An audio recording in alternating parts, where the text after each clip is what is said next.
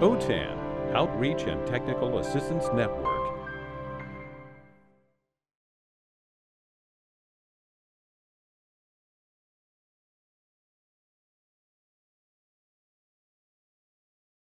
Okay, good afternoon, everyone. I'm Bijal Varia from Santa Clara Adult Education, and I'm here to present the DLAC final report. I am a teacher on special assignment who is in charge of curriculum, EL civics, and professional development. And now the sole member participating in the DLAC program from Santa Clara. Meet Patricia Potter of Krogan, who is now the principal of Silicon Valley Adult Education. Woohoo, Patricia! And my partner in the DLAC project, and all the hard work and all the sweat that has gone behind this project is because of Patricia and because of our team. Let's just put it that way.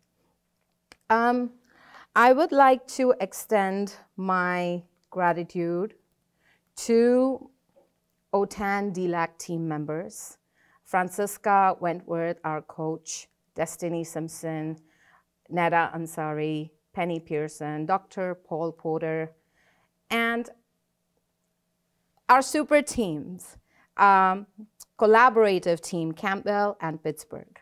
Since March 2020, all areas of our school have been digitalized.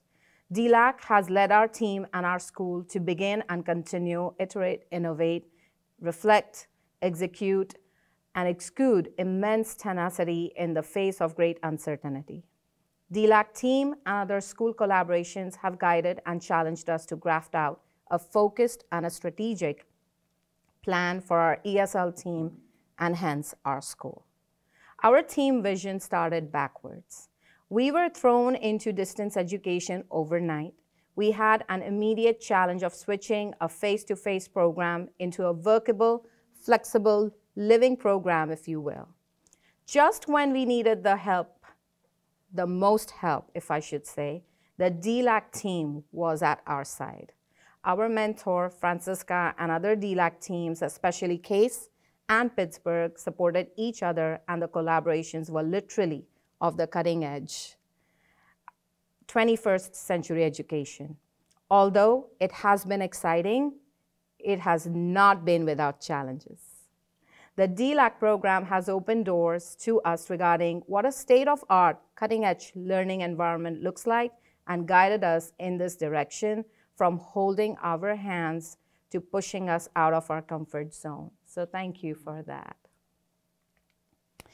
The mission of Santa Clara Adult Education is to empower adults of all ages and abilities to succeed in an ever-changing world. These are our school totals. In 2019-2020, pre-pandemic, we had 760 ESL students. 2020-2021, 590 ESL students. Core into the pandemic. We are currently serving 3,250 students with 12,290 registrations in total. ESL program totals are 4,019 registrations and 1,120 students. Our ESL vision has been to implement a strong, sustainable, and a progressive blended learning program that is student-centered and outcome-driven. Technology at SCAE is now an integral component in all of the school's endeavors. The DLAC team has designed, created, and implemented best practices in creating distance learning program, as well as blended learning program. We started off with two mottos: simplify and solidify, slow and steady. The reason we use these mottos is when we joined DLAC, we were extremely excited. We also had our minds running and racing in all the directions. But then one day we kind of sat back and we said, what is realistic? You know, anything which is simple is solid and it's workable and it is achievable. So we set realistic goals. We started off with, you know, making 10 goals to implement and cut them down to just 3. So we developed and implemented a blended classroom, integrate a scaffolded tech strand into the curriculum, design and implement teacher PD focus on strength-based teaching and learning. And thank you, Dr. Porter. Because of you, we could do that. We also created a transitional timeline just for our own sake, just to see where we started and where we are at now. So in 2019 and 20, we were in a traditional classroom, limited technology, using books, paper, pens. During the pandemic, everybody went online, and so did we. So the whiteboards, the Zoom rooms, everything replaced a classroom. Now, 2021 and 2022, we're back in the classroom. We piloted a high-flex hybrid transition to the class, and we implemented a very strategic, simple, but a strong plan to have students back in the classroom and using blended learning strategy. We also had some accomplishments and something that we're really proud of. Main areas were material development, acquisitions, physical resource redistribution, and strength-based school. Materials, in terms of materials, we have now tech skill readiness, whether it's students or teachers, tech student mobile device checkout, student contract for ESL classes, goals and objectives for students, and those goals and objectives are also tech goals and objectives. Alignment of technology skills taught by all the ESL levels, staff and student surveys, tech skills, pre and post, EL civics testing forms and materials, online learning student readiness surveys, online registration process for students, and ESL blended learning education need student survey.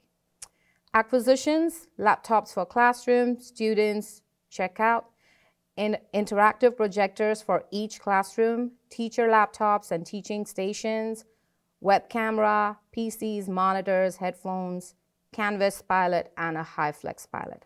And I would also like to say that now we have a teacher ready in the school who can troubleshoot problems for all the other levels if we ever want to implement, a high-flex or a hybrid program or distance learning across the school. So that's one of them too. Acquired skills, personal, I just mentioned, part of that skill is personal too. I had no clue that I'll be the technology person of my school because I could not even print a paper. It's true, but look what I've become now, and I'm really proud of that. My team looks up to me. They seek out to me if they need any help, and I feel really, really grateful to be there and to be able to extend whatever little knowledge I have acquired and share the best teaching practices. Focused strategic planning, strength-based leadership skills, communication skills, and accessibility skills. Believe me or not, my language has changed now. I'm using a lot of technological terms which I wasn't even aware of before. So that's a great, great learning for me. Team building, I think this is great. We have 1.5 hours of collaboration time every week assigned to our staff, all the teachers and myself leading the collaborative meetings, where we get together and plan the next steps for the next day, next week, next month, or next event. And I think that's where all the strengths are being used. Teachers are encouraged to demonstrate their strengths, empowering team to take ownership of the climate of the team. And the climate of our school has changed because everybody now has a voice, everybody now has an opinion. And I think it makes a great difference. That's where the skills, that's where the feeling of ownership comes from. Active listening and respect, ESL News Bulletin to promote effective, timely communication, weekly ESL meetings to plan the next steps, collaboratively and cohesively, and meeting norms throughout the school. On our agenda, every week, we post a quote. And this practice was introduced to us by Patricia. She would always put a quote, and we would always start our meetings with the quotes. Conflict resolution, active listening, addressing conflict, addressing challenges, assume positive intention, phrasing, active listening, body language, everything changed. We've now become pretty transparent. Strategic thinking, we're executing and influencing weekly update on sharing best teaching practices on focus skills, the 4 main skills of reading, writing, speaking, and listening. Relationship building with students, teachers, and other members of the school, and then utilizing individual and team strengths. Challenges, time has always been a challenge. Student connection was a challenge. I think we're getting better and better at it now. Balance between blended learning and traditional classrooms. Some teachers still kind of contemplate the old way of teaching, but it's okay, we're getting there. Skill level in technology, fear of there's always a fear of unknown, what's going to happen next. Equity, accessibility, the change, curriculum, blended learning now is the way forward. Fiscal resources, professional development, every teacher has an opportunity. Material development, they also have an input in developing resources and plans and materials for the school. This is our curriculum, and we implemented Canvas, and when we also piloted HighFlex, and we piloted the program only for a term, fall of 2021, because we wanted to see if we were ready to implement it across the school. So simplify, solidify, start with one level, stop there, troubleshoot, and then move on. Professional development, all of our teachers had the opportunity to go through all of these. Materials, surveys, multiple surveys. Thank you for all of your collaboration. We learned a lot from all of you all too. And we developed a nice website. It has translation and accessibility tools and online registration process. Implementation, from now on, is going to be orientation with basic computer literacy, recruitment of students, hiring ESL teacher with technical skills, strategic goal alignment. Maybe in the future, we may pilot a distance learning class or a HighFlex across the board. We don't know yet. We're still in the process of planning. Consideration, we're collecting data to find out what are the needs of our students and how can we meet all their needs with equity. Digital leadership has assisted us in defining the online distance program, and that was implemented really quickly in the pandemic. Right now, we have put a hold on it.